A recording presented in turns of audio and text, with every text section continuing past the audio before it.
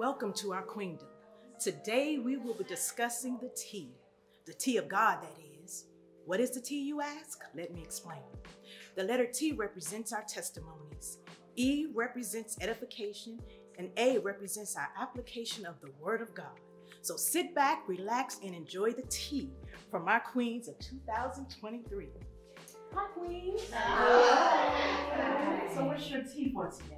Well, my T is trust in the Lord with all my heart and lean not to my own understanding. In all my ways, I will acknowledge him and he will direct my path. I wanted to thank Queen Esther's ministry for teaching me that to lean on him and less of me. And that's my T. Amen. And my T is Proverbs 14:29.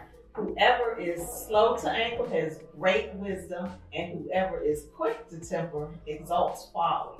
I would just like to thank the Queen Esther Ministry for teaching me how to cling to God's word during times when anger almost tried to rip my heart. Amen. That's my T. Well, ladies, after 20 years of marriage, I went through a divorce.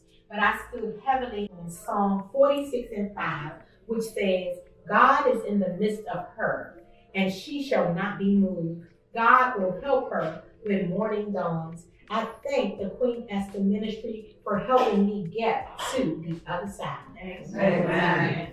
My T is Psalm 91, verse 1. He that dwelleth in the secret place of the Most High shall abide under the shadow of the Almighty. I thank you, Queen Esther Ministry, for allowing me to see me and get closer to God. To God be the glory. Amen. Amen. Amen. Thank you, ladies, for joining our T. It is only by God's grace that we did not quit. We finished session 1, session 2, and session 3. All together now? To God be